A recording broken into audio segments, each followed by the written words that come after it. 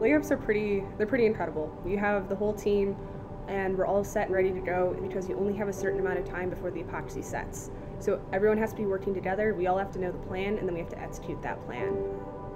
We never actually know how the layup's going to turn out until 24 hours after we've vacuum bagged everything.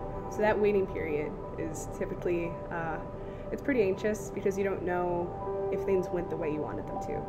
Especially when we made Orion, we utilized molds so that we had a hollow aircraft, and just taking the carbon fiber off those molds and seeing that final product, seeing that sheen and just that finish on the carbon fiber was amazing. That was really cool.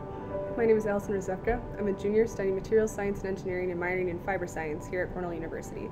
The materials that we use on Orion are industry grade, and they're also very expensive. Carbon fiber especially has a very high strength to weight ratio, so utilizing that material allows us to actually increase our wingspan by about 25%.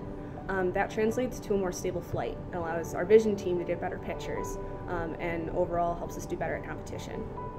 Working with composite materials, you learn a lot of different skills because it's really 3 different materials working as a system together.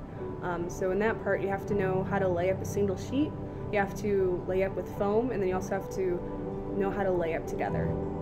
In the future, we're starting to look into honeycomb and flex-form materials, which is very expensive. You actually have to go out and talk to companies to get a quote. It's not always available commercially.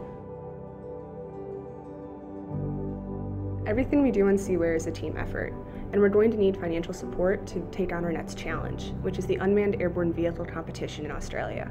Obtaining the resources necessary to reduce weight in our system is going to be crucial to achieving our goals.